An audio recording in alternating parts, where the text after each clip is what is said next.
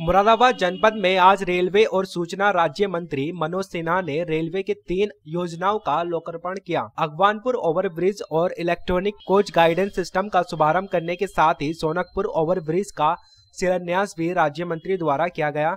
Railway station पर हुए कार्यक्रम में रेलवे के कई आला अधिकारियों के साथ ही स्थानीय जनप्रतिनिधि भी शामिल हुए। इस मौके पर रेल राज्य मंत्री ने रेलवे की योजनाओं से लोगों को अवगत कराया। मीडिया से बातचीत करते हुए मनोज सिन्हा ने कहा कि मोदी सरकार लोगों को बुनियादी सुविधाएं देने के लिए प्रतिबद्ध है और नगरीय चुनाव की जीत इसका सबूत है। विपक्षी पार्टियों द्वारा ईवीएम मशीन पर सवाल उठाने को लेकर पूछे गए सवाल पर मनोज सिन्हा ने कहा कि जो हारता है वो सवाल उठाता ही है। यात्रा को क्या नहीं नए तोहफे देने जा रहा है और किस तरह से यात्री सुविधाएं बढ़ाई जा रही है। आप लोग कार्यक्रम में थे। एक बहुत ही महत्वपूर्ण रेलवे ओवरब्रिज जो लंबे समय से पूरा नहीं हो रहा था, वो उत्तर रेलवे ने बना करके पूरा कर दिया है और दूसरे रेलवे ओवरब्रिज का शिलान्यास किया गया है। ये यात्री अपने कोच के बारे में जानकारी प्राप्त कर सकें, इसके लिए इलेक्ट्रॉनिक गाइडेंस सिस्टम भी लगाया है। आने वाले दिनों में यहाँ पर 2 लिफ्ट और 1 एस्केलेटर 3 महीने में बन करके तैयार हो जाएगा। इंटीग्रेटेड सिक्योरिटी सिस्टम भी मुरादाबाद में आने वाले समय में लगने वाला है, जिसकी स्वीकृति है।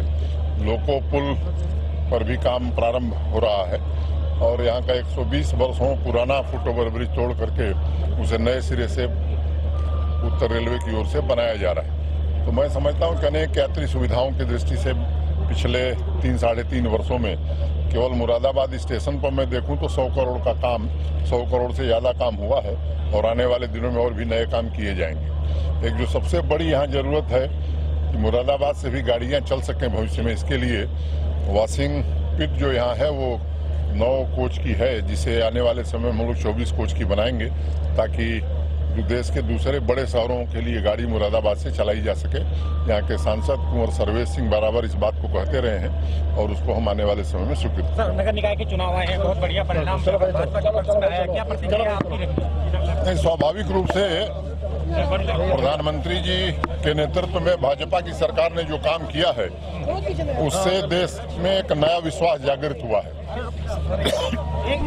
और उत्तर प्रदेश में योगी आदित्यनाथ जी ने पिछले 7-8 महीनों में जो एक विश्वास लोगों में जागृत किया है कि नहीं कानून का राज ही उत्तर प्रदेश में चलेगा, उसके कारण व्यापारी सुरक्षित महसूस कर रहा है और उन्होंने भाजपा को अपना आशीर्वाद और सहयोग दिया है।